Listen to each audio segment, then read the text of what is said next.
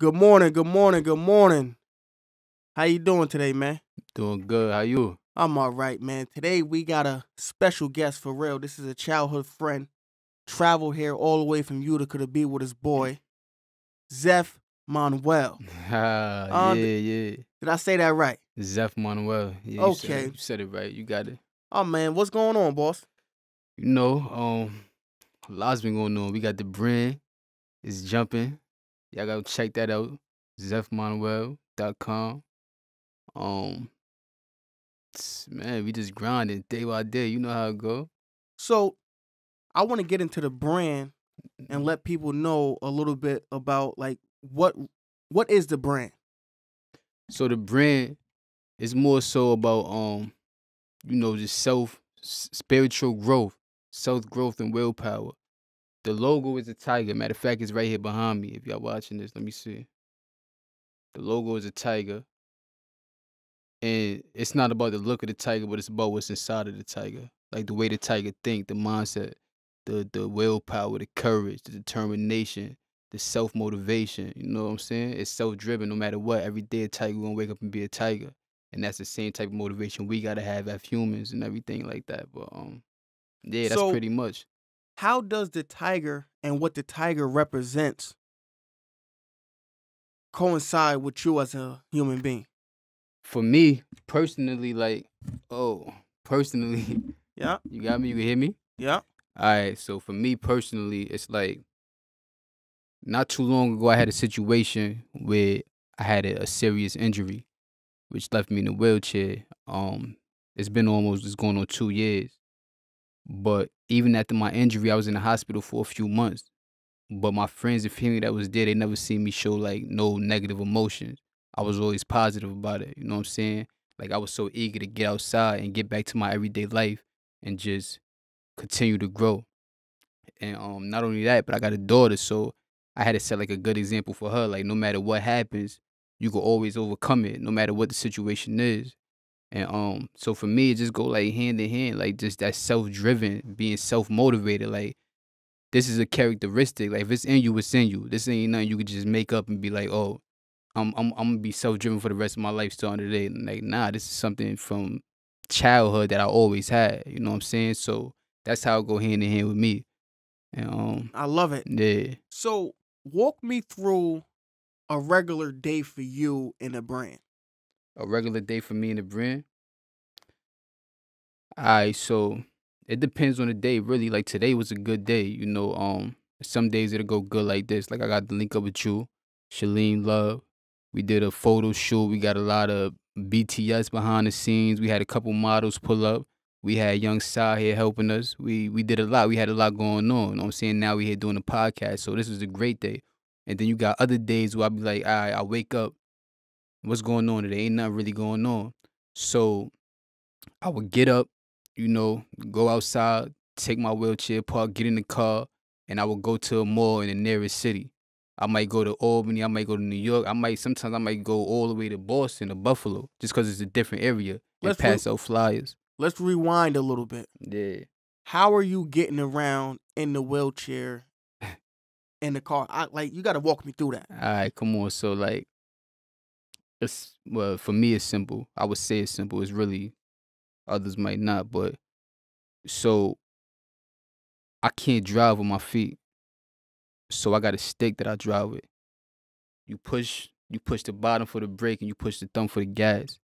So what I do every morning, this is my regular routine.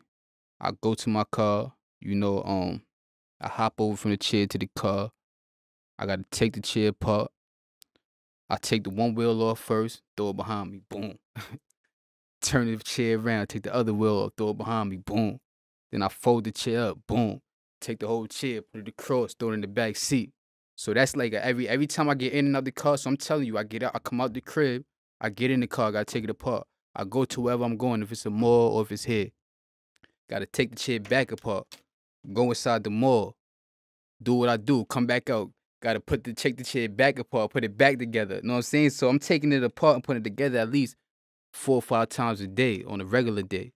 And it might sound like a lot, but if you want it as bad as a person like me, it's It's It is nothing what it really. is. It is Yeah, what it is. It's like your everyday life. Like let's just get to it. How could we get past this? You know, you can't sit around and just cry over spilled milk. You gotta clean it up and keep going. You I feel love me? it. So now you're going to these different malls in these different cities, and you're passing out flyers for your brand. Yeah, So I want the listeners and the viewers to know this is what hard work and dedication is. definitely. Because you could be just sitting at home, feeling depressed, feeling sorry for yourself, and letting life pass you by. But you flipped it, and now you're just taking life by the horns, and you're like, yo, listen, this is what it is. I still have my dreams and my aspirations, so this is what I have to do. I love it. Nah, yeah. Life is what you make it. You Exactly. can't sit around and just waiting for something good to happen. Like, nah, you gotta make it happen. Or it ain't gonna happen at all. You feel me? So yeah, man, we just making it happen, man. And that, So the Zeff Manuel brand, how did that come about? so I got another childhood friend that I knew since 4th grade. His name is Manuel, right? And you know, when I first met him, they had came from Puerto Rico. And he used to be just in the back of the class. This is 4th grade. He used to be in back of the class, just drawing, like not talking to nobody. You know what I'm saying? So me being Hawaiian, I go back to, yo, what's up? What you doing? What's your name? And he be drawing, we talk, we kicked it off. He even started showing me how to draw after that. So in my head, I always wanted to like do something with them. You know what I'm saying? They was always they twins actually. They was always creative and we was always good friends. And I was always like had the hustler mentality to where like something was gonna happen eventually. So I say about 3 years ago, I went to him like, yo, what's up? Like, you get fly, you a artist, I get fly, I'm a hustler. Like, let's put this together and make something happen. Like, let's do a clothing brand. And he thought about it for a couple days. Like, let me sit on it. He sat on it, came back. We had a serious talk, and he's like, let's do it. So prior to Zeff Manuel, we had a clothing brand called 42 Dreams, and it was cool. It had a crazy meaning. It was cool, and it was actually going decent for us.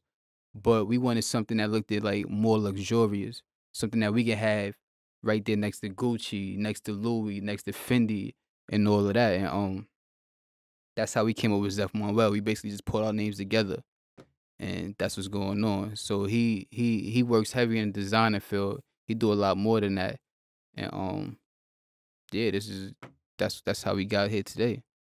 All right. I see a lot of brands that may not know the first step, let alone 10 steps down the line. So Yeah. walk me through some of the process on how you go from garment to putting your logo on it to selling it. Oh man. I get like for us when we first started off, we thought we knew so much. We was really lost though. You know what I'm saying? We started off, we went to the local screen printing shops and everything. We would just get our logo, print it on there. We went as far as buying heat presses and all of that for the house. We would have 100 t-shirts in the house, putting logos on them, and then doing custom paint and hanging them up to dry. We got 100 t-shirts in the house just waiting for them to dry. We got them on the heater. We got them in the oven. Like it was crazy. So but I feel like everybody going through that. That's like the confusing stage. Like you just don't know what to do, but you trying to figure it out.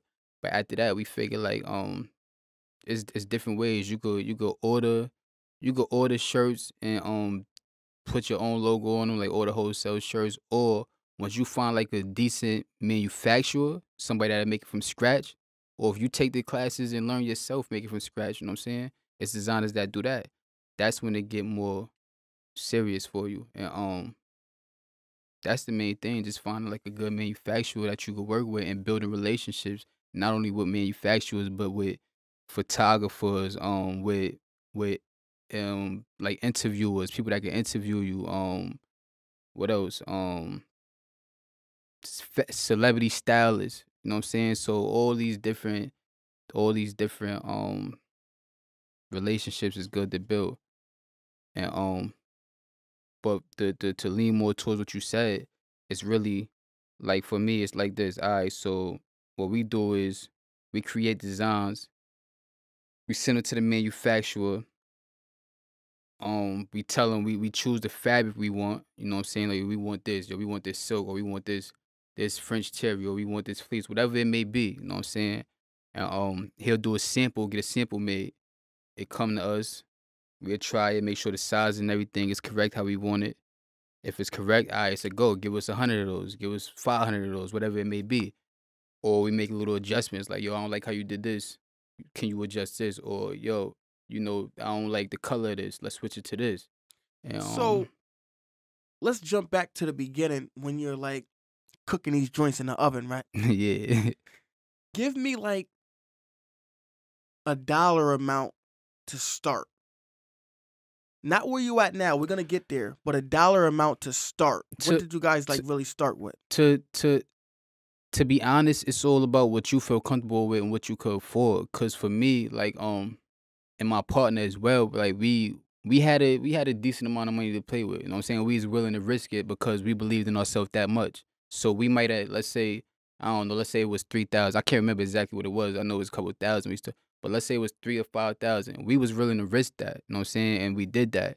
But you could start off, even if it's $100 and you make, I don't know, 4 or 5 shirts and you sell them and make $10 over each one. You just take your time and you gradually grow, you know? So it's really whatever's comfortable for you and how much you believe in yourself and your brand. I love it. So now let's get back to you dealing with manufacturers. Yeah. How do you find them? Oh man, it's you just gotta get out there. That's the secret right there. Like that's like, for example, Gucci ain't gonna tell me like how could I get they manufacturer. You know what I'm saying? But it's a lot about, it's just grinding, bro. Anything you really want, you gonna find it. You know, YouTube tell you how to do things. If you go to school for it, it's like anything. Whatever you want to be, you go to school, you learn how to do it. You know, and that's basically what I was doing. I was everywhere. I'm asking people. I'm going to Chinatown. Yo, what's up? Who can make this? Or I'm going to the local print shops, asking them to introduce me to somebody. I'll pay them to just to introduce me. I'll pay you to introduce me to this person. Like it's a bunch of ways to go about it, man. It's just like how far you willing to take it, you know? But, yeah. So what's next in 2020 for you guys? What's next?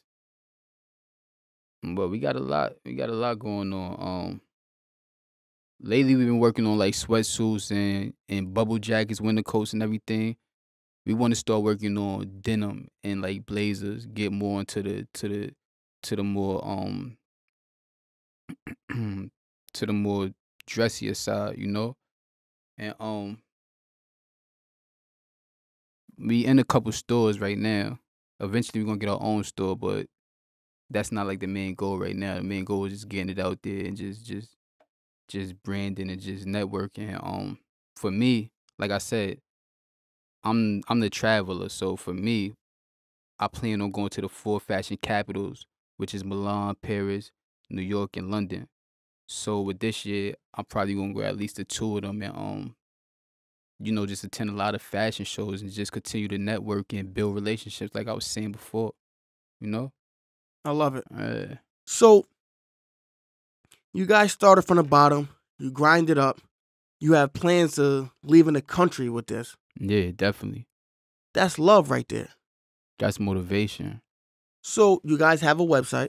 Mm-hmm. Where can they find you? www.zeffmanuel.com. ZEFFMANUEL.com. Is it the same on Instagram? Zeff_Manuel. Yeah. What about a Facebook? Zeff Manuel. So that's where you can find them, guys. Now let's talk business. Let's talk it. Can people purchase products offline? Definitely, yeah. I love it. Definitely. How do you manage being a traveler, networking, and the business side of things? I mean, for me, it's I always liked being a hands-on person. And that's where the trust issue comes in. Like with me, with certain things I do, I don't want to just trust anybody to do it. I feel like I got to do everything. Eventually, you know, we're gonna hire a whole team and have a bunch of workers. But for now, I don't feel like it's too much to handle. You know, the website, you know, a lot of stuff. It's easy to work off your phone. You got social media right there on your phone. The orders coming in right there on your phone through emails or whatever the case may be. You just put it together when you get to your office or home later on.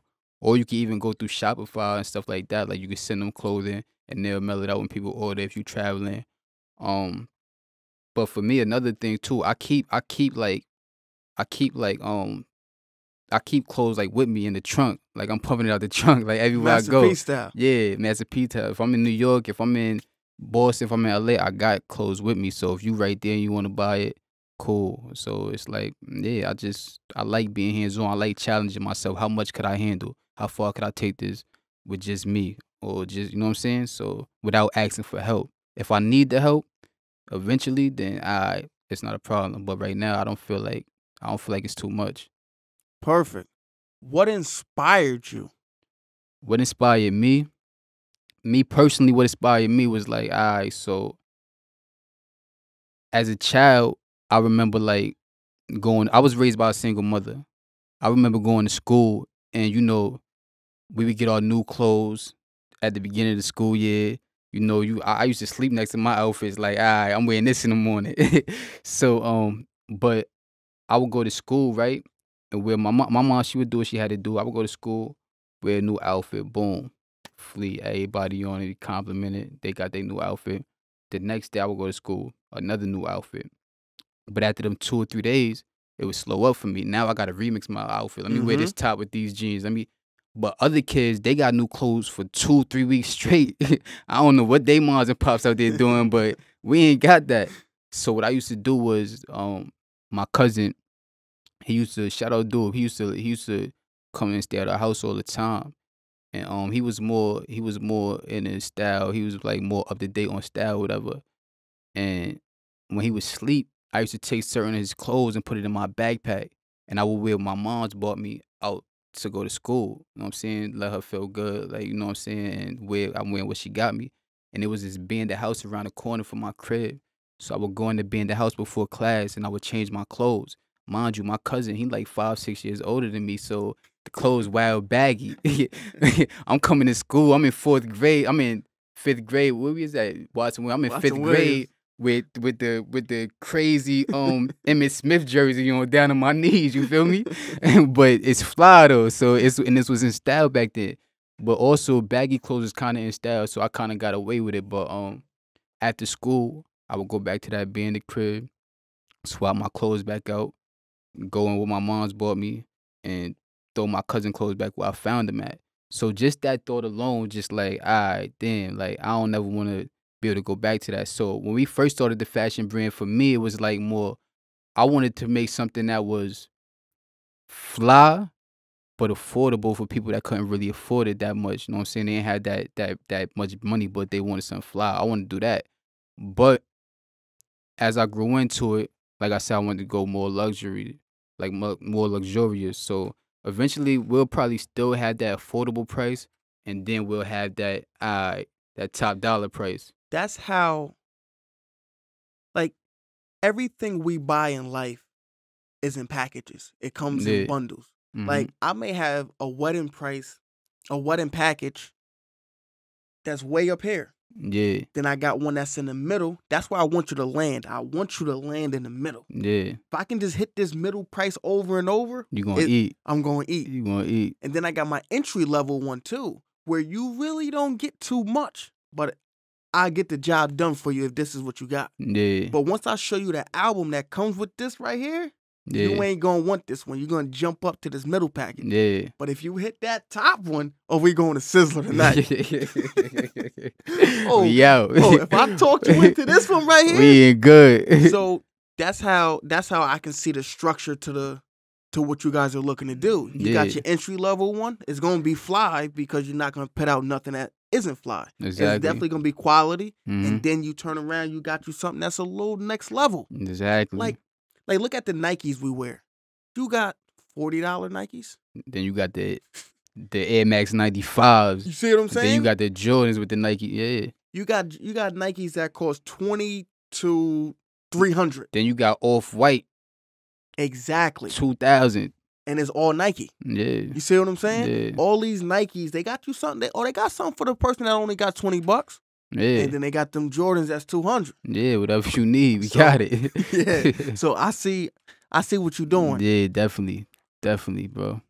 So, I mean, I just want to say from me to you, like yesterday, you already know I told you yesterday how you motivated me to get off the couch. Yeah. So your story alone is just motivation. Yeah. So I want you to just continue to let the people know and show the people that it's possible. Nah, definitely. Anything is possible. Like impossible, if you separate the first two letters, it spells I'm possible. Exactly. You know what I'm saying? And like I was telling you, like last week, I'm in a wheelchair. You know what I'm saying? Like they be wanting clothing brand. I'm pulling up anywhere. I'm pulling up 4 hours away just to bring somebody a jacket. They like, yo, you really pulled up, and you in a wheelchair. So like I even told you last week, I went to Vegas for a fashion event. I drove to LA for a photo shoot. From LA, I flew back to Buffalo. I drove from Buffalo back to Utica, which was 4 hours. The next day, I drove to New York for another photo shoot with SBL. Shout out to SBL. The night after that, that same night, I drove to Boston for my daughter. And then 3-4 days later, I'm driving back home. So, like, it's really no excuses. If I could do this in a wheelchair, anybody with their own 2 feet, like, it's really no excuses. You got to get up, get out there and get it. Like, it ain't gonna come to you. You know what I'm saying? I love it. So, let the people know where they can find you again. Yeah. www.zeffmanuel.com. On Instagram, Zeff_Manuel. On Facebook, Zeff Manuel. So, how are you born in the 90s and still talking that www stuff? We don't need that no more. ZeffManuel.com, man. Yeah, that's it. Drop that W. yeah, you heard him. All that. Nah, I'm just messing with you, man. You drove out here. We chopped it up all day. It's about to be a birthday. I don't even got no watch. I'm looking at my wrist. We got a couple hours. Yeah, so happy birthday. We got too good looking. We got an hour and a half. We about to be lit. Yo, listen, how you gonna do the show like that? It's supposed to be good morning. I know it's 10 at night and we shooting this. But listen, it's just a hustle. You see what I'm saying? Yeah. It's just a hustle. It's 10 at night and we really shooting this. I done blew the spot up, right? Yeah, you blew the spot up, man. But listen, man, make sure you get up, you get out, and you get you some. Get you some.